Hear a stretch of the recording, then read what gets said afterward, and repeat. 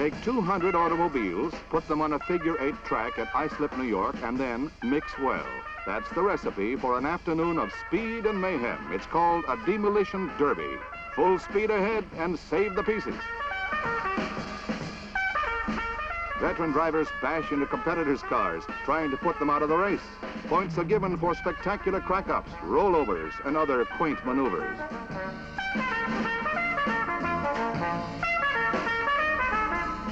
Now the stunting pros take over, and they're a smack.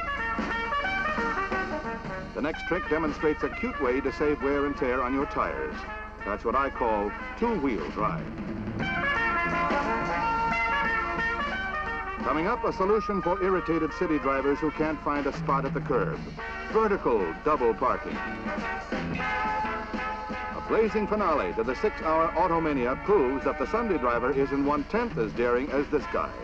Anyone for walking?